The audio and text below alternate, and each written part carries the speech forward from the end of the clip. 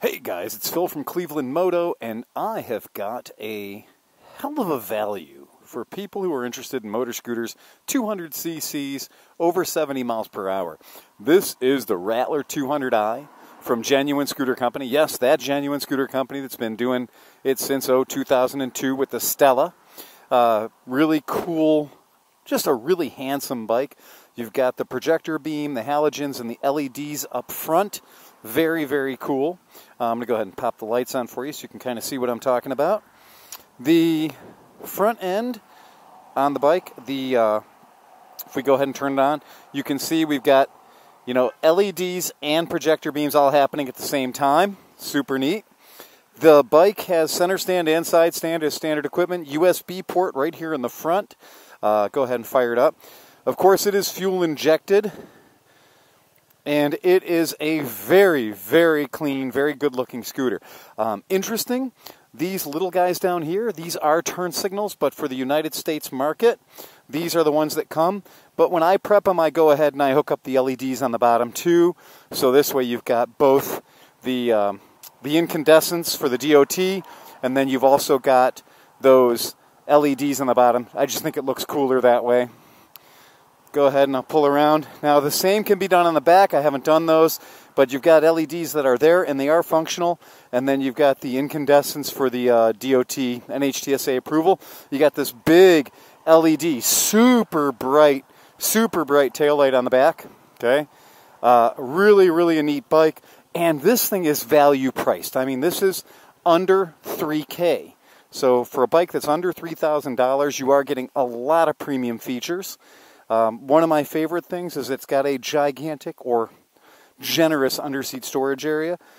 Gas tank is in the back, so every bike does come set up this way. It is very similar in a lot of ways to the Urbano from Genuine, but I like this one better.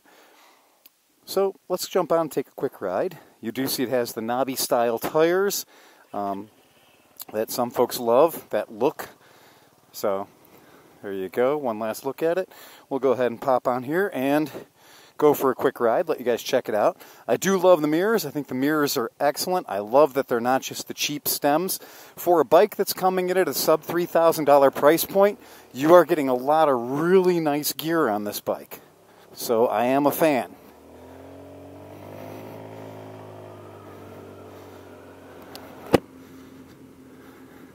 Display's excellent. You've got the clock there. You've got your trip meter, 2 trip meters.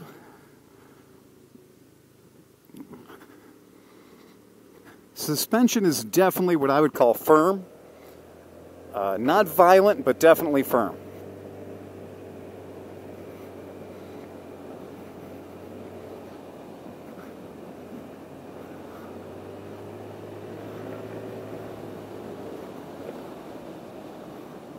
Disc brakes front and rear. Again, that's a lot of features coming in at that price point that is below where you're going to find the Buddy 125 kick. It's below where you're going to find the Buddy 170, the fuel injected Buddy. So it is a Chinese built bike, so you're getting that difference. So that Buddy 170 and that Buddy kick are Taiwan built. So you're going to see the price $3,500 in that range, whereas this is in that $3,000 or sub $3,000 range because you are getting a Chinese-made product here. Now, that being said, it does get up and go really nicely. We're going to go ahead and do that here when the light changes. Fuel injected and 200 cc's. Now, I have heard rumors that this motor in this bike comes from SYM or SIM. And that doesn't entirely surprise me because the motor is a happy motor. If for you guys who are hooligan types, you can wheelie this bike. It's not even a hard bike to wheelie. It's remarkably easy to do wheelies on this bike. Parking lot wheelies are not a challenge on this thing. The brakes are very good. In fact, I would say the brakes and the tires are evenly matched. At least, what we see coming out of the factory here. They are a Chinese tire, but it's not the worst Chinese tire. It's a decent quality equipment coming out of the factory. Suspension is good, and I'm going to I think I've said it before, but I'll say it again. The suspension is on the firm side. So when you ride this bike, keep in mind you're not going to get that Cadillac ride that you're expecting from, like, you know, Vespa Primavera or something like that. This is more firm. It's definitely a more firm ride. Now, that being said, there is zero chance, I mean zero chance of you bottoming out this suspension. You could crush the front brake lever. I mean, just go for it. And you will not bottom out these forks. I have ridden the bike 2-up, so I've ridden this with my wife on the back. You know, I'm over 200 pounds, and she's in that range. But with the two of us on the bike, not a problem at all. And what is nice is on this bike, the passenger does have their very own foot pegs. It's not just an enhanced floorboard or a, you know, e-widened floorboard for them. They've got their own actual pegs, and that's very good. That really makes the ride a lot more enjoyable.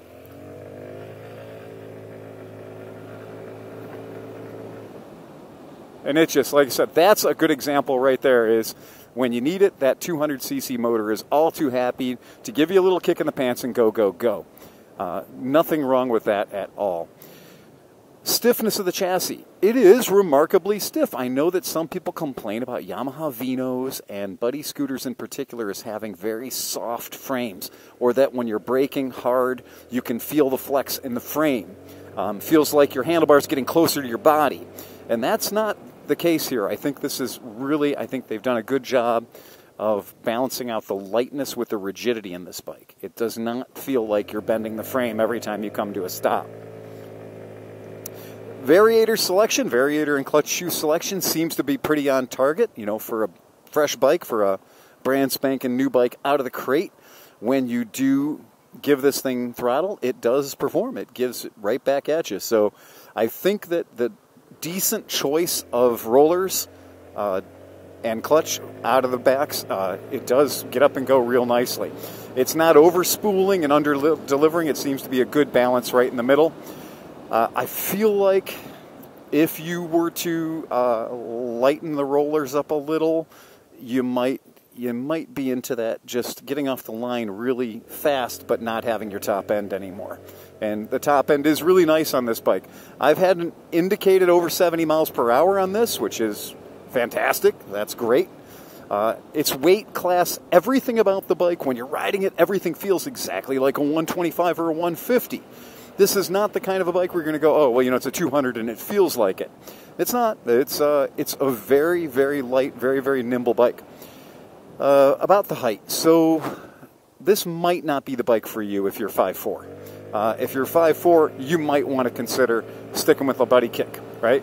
If you're 5'4". This is a bike that's going to be better for people over 5'6". I feel like it's just going to give you a better all-around experience if you're a little bit of a taller rider. And not tall, I mean, not tall.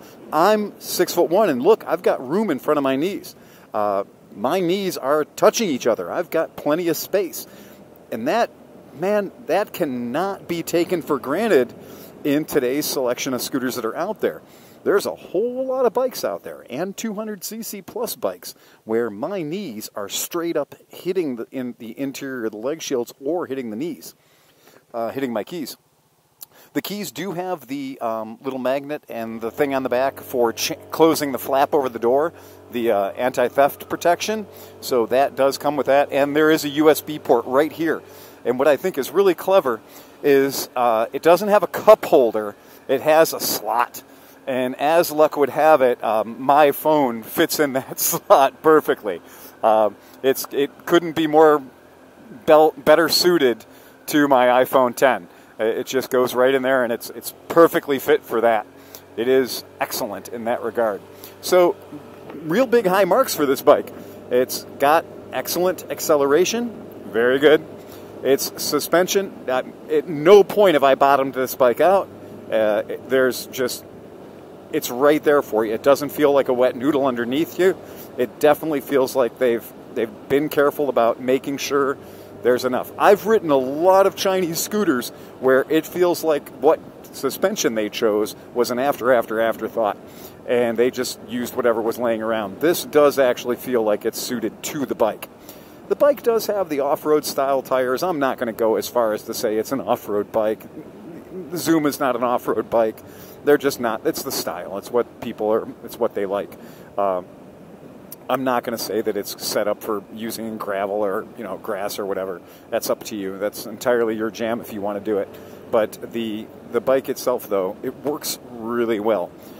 Keep in mind, 5 years ago, I might not be saying such nice things about a Chinese manufactured scooter. We wouldn't have had that there. That would have felt cheap. It would have felt like the frame was wobbly. It would have felt like the brakes were not up to the task. It would have felt like the CVT, that the belt was stretching every time you'd go to hammer it. This doesn't feel like that. This feels on a par with anything coming out of Taiwan or any Piaggio, product. I really feel like these companies, and it could be Genuine, saying that they've got their reputation to maintain as well, and they could be speccing in a bike that's a better build sheet to stay in line with stuff that they have. It is kind of a competitor for the Rattler, though, isn't it? The Rattler 170 and this bike, I mean, there is a significant price difference, $800 between getting the Rattler, which is made in Taiwan, and getting this bike, which is made in China. $800. Now, they look very similar. Their riding position is very similar. That's up to you. That's where you're going to decide how you want to spend that $800. But definitely to be considered. In this bike, the Hooligan 170. That Hooligan 170, that's that 30, around 3,800. So really consider that against this bike, and think about those extra dollars between the Hooligan and the Rattler here. So there is quite a difference between the two bikes. So if you have any other questions, give us a shout at Cleveland Moto. We're always there to help and answer any questions you might have about the bikes. We do ride everything all the time, so we can give you help with comparisons if you'd like that.